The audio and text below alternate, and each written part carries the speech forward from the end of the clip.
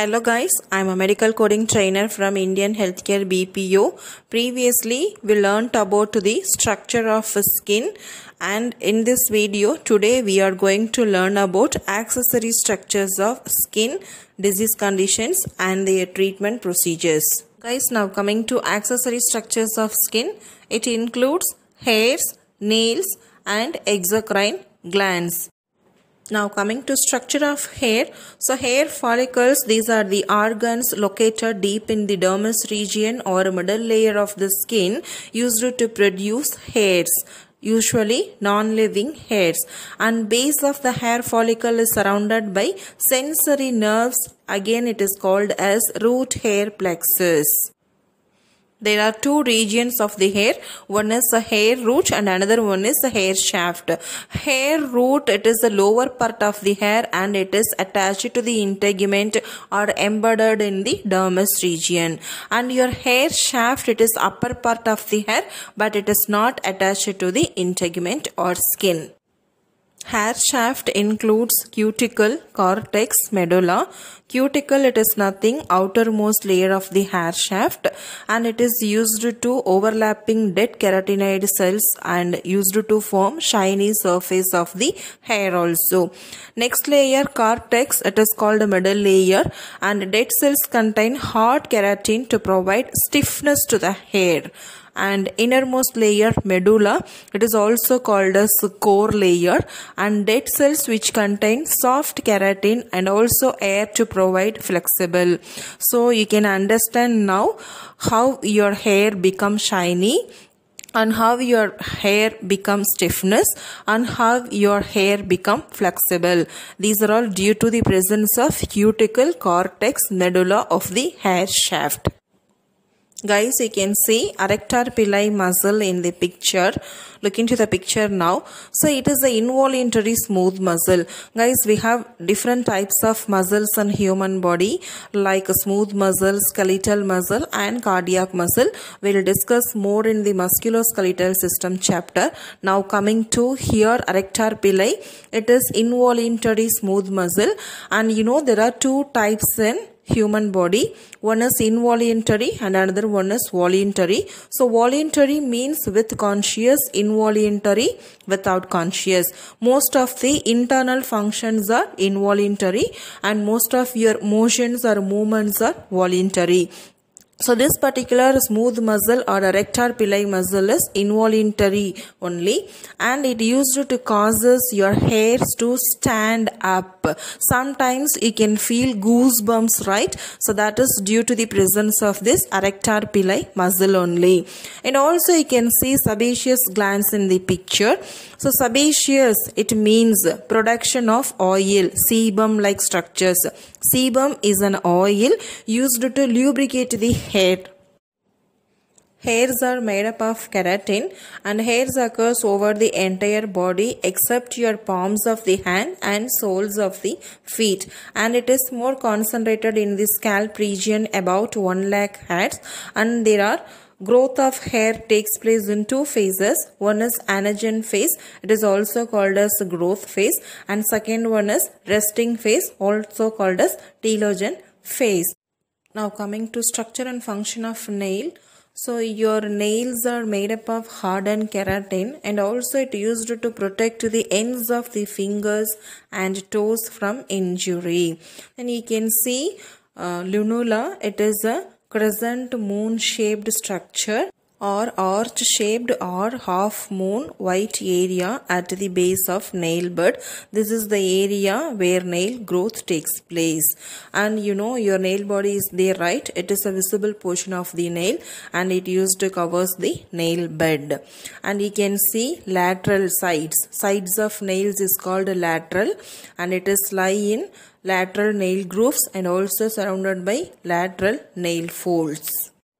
Nail production occurs in a deep epidermal fold near the bone is called the nail root. And you know guys, we can identify many metabolic disorders by the structure of lunula. That's all about structure and function of nail. Next accessory structure of the skin is glands. So the skin has two types of glands. One is sebaceous, another one is sudoriferous. First coming to sebaceous. Sebaceous, it is also called as oil gland. It used to produce an oily substance called sebum, and these glands are found near the hair follicles, and these sebum helps make your hair soft and flexible, and also it is acidic in nature, so it helps to destroy microbes which enter the skin surface. The second important exocrine gland present in the skin is a sudoriferous. It is nothing, also called as a sweat gland, and it used to produce sweat only. There are two types of sudoriferous gland. One is eccrine gland, another one is apocrine gland. Eccrine gland is used to produce watery sweat-like structures only, and their main purpose is to regulate body temperature. And second one, apocrine gland, it is expressed after the puberty stage or at the time of puberty stage, and these glands produce a thicker milky sweat which is broken down by bacteria and creating distinct odor or smell. So apocrine sweat glands located under the arms and in the groin area. Groin area means it is an inguinal region. It is the junctional area between the abdomen and the thigh on either side of the pubic bones. We have one more modified apocrine gland in the ear canal or auditory meatus. It used to secrete ear wax or cerumen. That's all about the structure and functions and accessory structures of integumentary system. Now coming to disease conditions. Now coming to dermatologic diseases and conditions. So the first one, abrasion. Abrasion means removal or scraping away of the superficial layers of the skin. And next important one, abscess. It is nothing. It is like a cavity filled with purulent matter like a pus, that one only, due to infections. And another important one, albinism, an inherited disorder. Then anhidrosis, inability to tolerate heat due to lack of sweat glands. And athlete foot, it is a fungal infection of the foot. Then atopic dermatitis. Guys, itis, the term ends with itis, means inflammation only. So here inflammation of the skin. And atrophy, a decline in the functioning of tissues. And birthmark, it is a persistent colored lesion. And callus, callus means thickening of the skin only. Thickening, you can say sclerosis also here. And candida, it is a yeast-like fungal infection. Then carbuncle, it is a bacterial infection, especially staphylococcal infections. Caruncle, it is a small fleshy growth. And cellulitis, inflammation of the cellular or connective tissue. Next, chicken pox. It is a contagious disease. It is a viral infection. Next, contact dermatitis. It is a localized inflammation that is frequently caused by an allergy. Then contusion. It is also a very common disease. Hemorrhage, which occurs beneath unbroken skin, also called as bruise. And crest. It is a scab containing dried blood, lymph and or pus, which occurs in some inflammatory diseases. Next, ecchymosis. It is a very important disease conditions. You have to mind the spelling also here. It is an irregularly shaped area of discolored tissue caused by blood hemorrhaging into the skin. Eczema. It is also an important one. It is an inflammatory skin disease, typically with redness of the skin and crushing also. Then erythema. Erythema, it is also reddish skin only. Next, fistula, an abnormal channel or a tube which connects two hollow organs. So you know what is the hollow organ here. Hollow organs means like your small intestine, large intestine, gallbladder, then urinary bladder, stomach. These are all called hollow organs. Then folliculitis, superficial infection and inflammation of the hair follicles. Next, freckle. It is a small yellow or brown macule only. It is a type of skin lesion. Then furuncle, it is a tender pus-forming nodular infection originating deep in a hair follicle, also called a simple boil only. And gangrene, it is a very important skin disease condition. It means death of tissue caused by lack of blood supply. And herpes simplex HSV1 and 2, it is viral infections.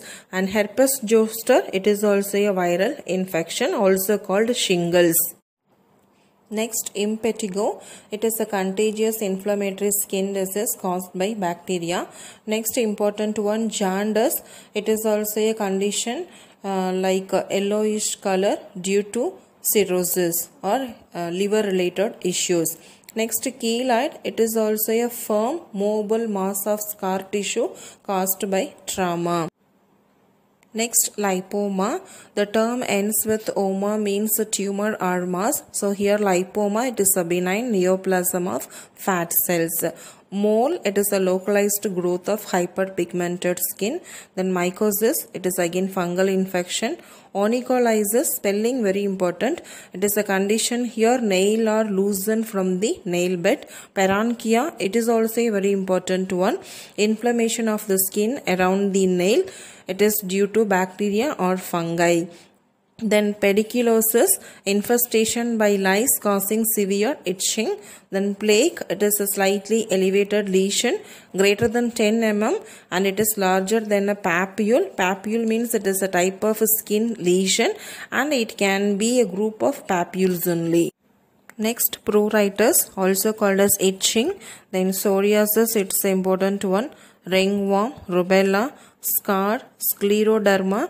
Sclero means it is thickening or hardening. Derma means it is skin. So here thickening of the skin is called scleroderma. Then systemic lupus erythematosus, SLE. Seborrhea, rhea means excessive discharge or flow. Sebum means oil. So here overflow of or discharge of oil in skin. Then tumor, vitiligo, it is an irregularly shaped patches of milky white non-pigmented skin surrounded by skin with normal pigmentation. Warts and xeroderma, it is also an important disease condition. Xeroderma, Xeroderma. It means excessive dryness of the skin. That's all about disease conditions of dermatology. Next table, common diagnostic tests and procedures in dermatology. So the first important one, biopsy. Next, frozen section, gram stain, patch stain, scrapings and parasites, and Zank test. These are the important diagnostic tests. Next, coming to therapeutic procedures used in dermatology. The first one, allografting. So it is nothing, transplantation of a graft only. Graft means a particular tissue or organ from one individual of a species to another individual of the same species, like one human to one female to another female, like that is called allografting. Next, autografting. It is also transplanting a graft obtained from one area of the body to another area of the same individual. For example, from thigh region to face of the same human body. Next, chemotherapy, treating a neoplasm by using drugs in an attempt to eradicate it or reduce its size. Then cryosurgery, using liquid nitrogen or carbon dioxide to achieve freezing temperatures which destroy tissues. Then curettage and debridement, it is also a very important one. Next, derm abrasion. So it is a special sandpaper or wire brushes or abrasive materials we can use to remove the fine wrinkles, acne scars and tattoos also.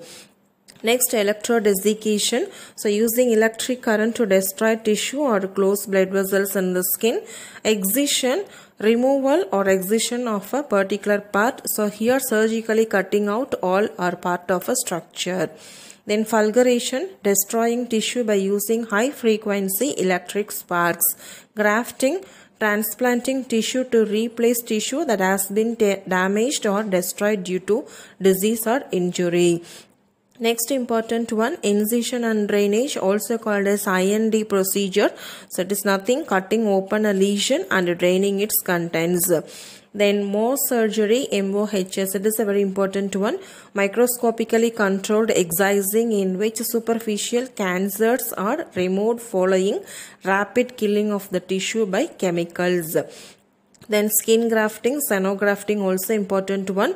Xenografting, it means transplanting a graft obtained from an animal of one species to an animal of a different species. You have to note this point. One species to different species, that is xenografting. So that's all about therapeutic procedures of dermatology. Thank you.